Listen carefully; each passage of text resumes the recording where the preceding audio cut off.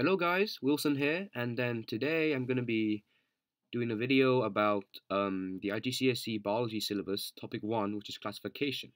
Okay, so basically we're going to first talk about what is classification. Now, classification is basically the process that scientists use to put animals and living things into groups to make them easier to study. Now, this topic is a little bit long, so I'm going to split this topic into 2 videos. This topic has 7 little units, and then I'm going to be doing 4 of them today. Now, next, the most common factor that scientists uses to classify living things is by the characteristics that they share in common. Now, what are they? There are 7 characteristics that all living thing has, and they are: first one is growth, movement, sensitivity, excretion, reproduction, nutrition, and respiration. Now, growth is basically all organisms begin small and get larger by the growth of the cells and by adding new cells to their bodies. Movement is that all organisms are able to move to some extent. Most animals can move their whole body from place to place, and plants can slowly move parts of themselves. Sensitivity is basically that organisms can pick up information about changes in their environment and react to changes. Excretion is that organisms can produce unwanted or toxic waste products as a result of their metabolic reactions, and these must be removed from the body. Reproduction is basically that organisms are able to make new organisms of the same species as themselves. Nutrition is when organisms take substances from their environment and use them to provide energy or materials to make new cells. Respiration is basically all organisms break down glucose and other substances inside their cells to release energy that they can use. Now, here is the classification system and binomial naming system. Now, the system is first thought up by a scientist named Linnaeus, which is a Swedish scientist. Now, he came up with a method that uses 7 groups to classify animals. Now, they are the kingdom, the phylum, class, order, family, genus, and species. Now, these 4 underlined is going to be our main focus here. Now, there are 5 kingdoms of living things.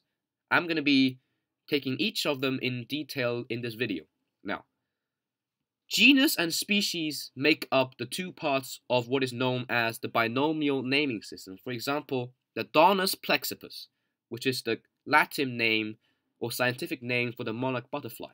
Take care that whenever you write these names in your exam or in a test, make sure you try to write them as best as you could in italic. And also, the genus is always capitalized. The first letter of the genus is always capitalized, and the first letter of the species is always a little letter. Next. Now, here I'm going to start to talk about the 5 kingdoms of living things. Now, we're going to start with animals. Now, animals are the most common living things on Earth. For example, us, humans, are animals, tigers are animals, cats are animals, and dogs are also animals. Now, these are the main characteristics of animals. For example, they are multicellular, which means that they are made of many cells, and their cells have a nucleus, which contains their DNA and able to tell what the cells have to do, but they have no cell wall or chloroplasts. And all animals feed on organic substances made by other living things. Next, plants. Here's another kingdom of living things. They are also multicellular. Their cells have a nucleus. They also have a cell wall made of cellulose and often contain chloroplasts, which they use to photosynthesize to make their own food. And the next point is it makes its own food by photosynthesis. And photosynthesis is carried out inside the chloroplasts of the plant. And many plants have roots, stems, and leaves. Next. Okay, fine. Here's a picture of a plant. Now, you can see that the part of plant which touches the dirt and which extend down into the ground is called the roots. And these little sticks that branch out is called the branches, and then the main branch, which extends all the way up, is called the stem, and these green big structures are called the leaf. Next is fungi. Now, fungi for a very long time were classified as plants, but now we know that they are really very different and belong to their own kingdom. The main difference is that they feed by saprophytic or parasitic nutrition, is that they cling on to other living organisms and then take nutrients from them. And also, they do not have chloroplasts. And then they are usually multicellular, but some of may be unicellular. For example, yeast is a fungi and it exists by its own cell. It only has one cell. They have a nuclei, which is the same as plants and animals, but they also have cell walls, but they are not made of cellulose.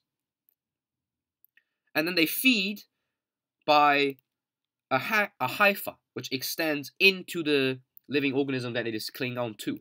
For example, you can see in this picture, the hypha, which is the long strand structure on the bottom, they use that to feed. Now, fungi do reproduce, and how they reproduce is by these spores, which are in the dark color here on the picture. In there contains spores, which can spread around to other areas by wind, and then once they plant it into the soil, they can start to grow. Now, the next kingdom is Proctoctista. Now, the kingdom of Proctoctista contains quite a mixture of organisms. They all have cell walls with a nucleus, but some of them have plant-like cells with chloroplasts, and others have animal-like cells without these features. Many of the living things in this kingdom are unicellular, but some, such as seaweeds, are multicellular. Here's a picture of a Proctoctista. You can see that it has the main structure of a cell that is normally found in a plant cell. For example, you can see that there's a nucleus, there's a cell membrane, there's a cytoplasm, and there's a nucleus. There's also some chloroplast. Well, this one it looks like a plant cell more, but the one thing that makes it look more like an animal cell is because it has a flagellum, which is a tail at the back. This flagellum helps us to move around. Well, the next kingdom and the last kingdom is prokaryotes. Now, prokaryotes is basically the kingdom that contains all the microorganisms that make you sick, for example, like bacteria. And there's a bacteria called E. coli that lives in your guts. It's also part of the prokaryote kingdom. Now, they are often unicellular, as what you found most bacteria are. They have no nucleus. This is one of the main things that differs this kingdom from others, because inside their cells, they do not have a nucleus. They have what is called a plasmid and also a strand of DNA, which it contains all their genetic information. They have cell walls, but they are the same as fungi, not made of cellulose. But the substance that make up cell walls of prokaryotes is different from fungi. Now, they also don't have mitochondria, which means that they do not produce their own energy. Now, here's a picture of a bacteria, and you can see that it has a cell wall, it has a cell membrane, it has this DNA information, this plasmid in here, and you can also see that it has a flagellum as well. Now, the last thing we're going to talk about in this video is viruses. Now, viruses is not considered to be alive because it does not fulfill the 7 characteristics of living things. For example, it does not feed, it does not move, it does not excrete, it does not show sensitivity or grow or reproduce. It doesn't do all that. Well, some people may say that, okay, but once a virus gets inside a human or animal cell, it starts to show these characteristics. But an organism is considered to be living if it can perform all these characteristics on its own. And viruses use other cells to do it for them, so it's not living. Well, they cause some of the most deadly illnesses in the world that cannot be cured, like AIDS. And also, they work by getting inside living cells and force them to do their work. For example, how does a virus, for example, infect the human body? So basically, a virus gets inside a human cell.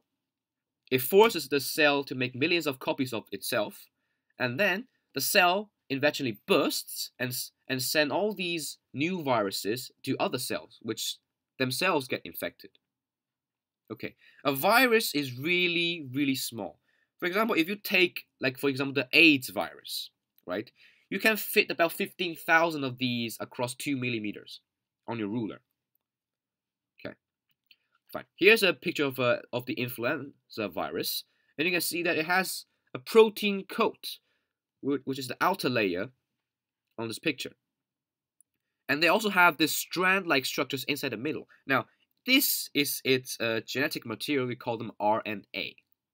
Okay, this is, for example, like a simple structure of a virus. So basically, all viruses have similar structures, but some have different structures. But all of them have a protein coat on the outside, and they all have genetic material, which is called RNA, on the inside.